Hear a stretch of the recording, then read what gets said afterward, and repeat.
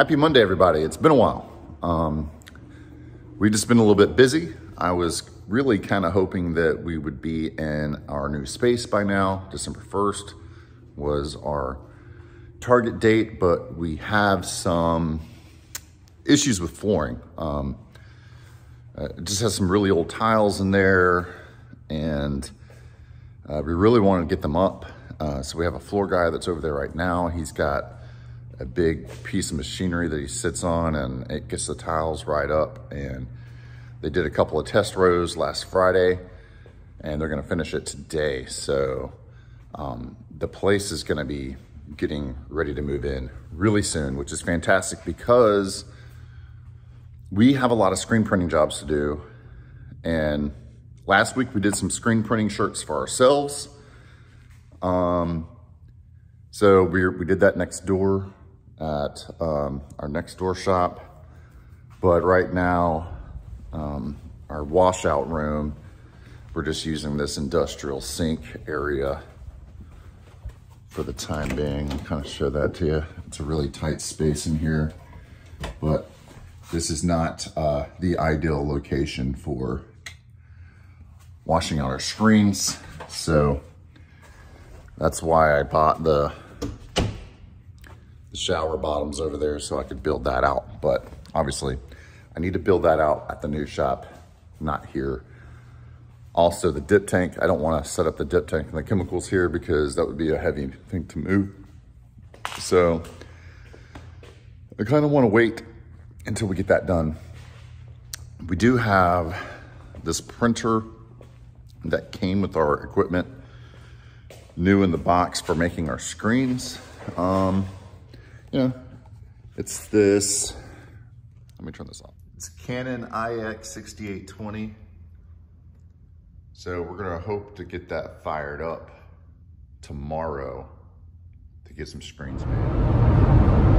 All right, so this lady in Hampstead, North Carolina has a drying cabinet for sale.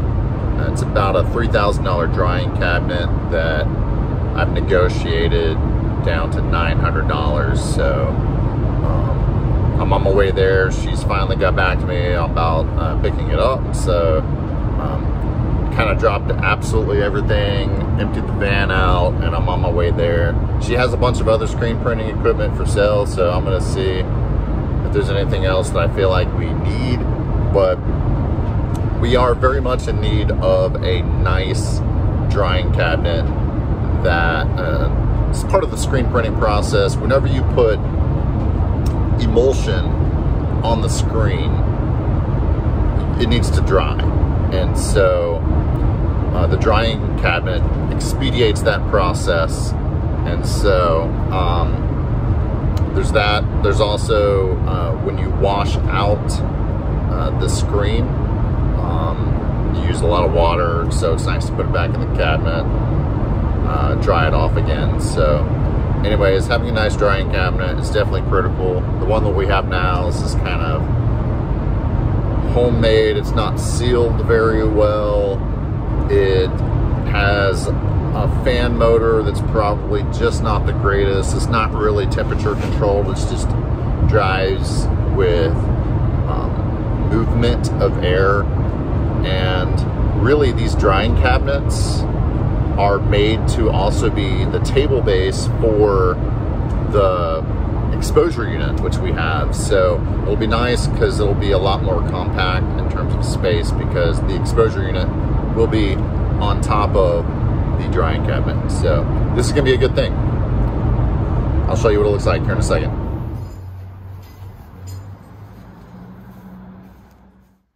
All right, we got our new SD10 drying cabinet here. So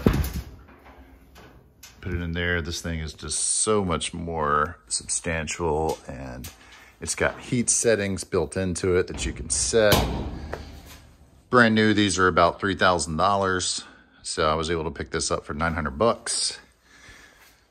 And now it gives our exposure unit something to go on top of, even though they're two different brands. They don't exactly go together, but it'll work. In comparison, our old drying cabinet was this homemade doohickey, which May have worked okay, I'm not sure, but I just had the opportunity to buy this one, and I really feel like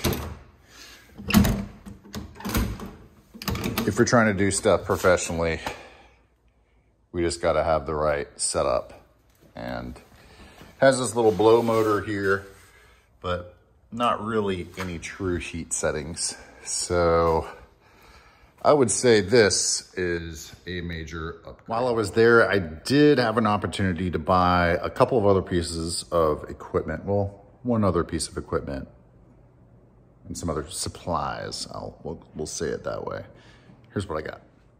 All right, they had this really nice Super Seca Workhorse flashing unit. And this thing has barely been used. Looks great. This is our old flashing unit, which is pretty well worn, and I don't know, this thing has just looks and feels like it's seen better days, and it's got some ink that's been burned on it. So I don't know, it's just kind of an old piece of junk really compared to this. So I went ahead and got that. And then for 200 bucks, I got this rolling cart for screens, and it also came absolutely chock full of screens as well. So overall, pretty darn good haul. Not much more that we really need for screen printing. We can get by. I will say that this drying unit that I have here is the next upgrade for sure. We could really stand to upgrade that unit. It moves really slow, so the conveyor belt is very small, and so it's just, it holds up production when you're taking shirts off. You have to wait for the next shirt to go in. So that's definitely going to be the next upgrade for screen printing, for sure. That is it for today's video. I've missed you guys. I'm hoping to start posting more often. We've just been a little swamped lately, and it's been a good thing, but we're in transition with the new space, and there's just a lot going on, the holidays, but I'm gonna try to post a little bit more. Good to see you guys. If you liked the video, like, comment, subscribe, all those things. See you next time.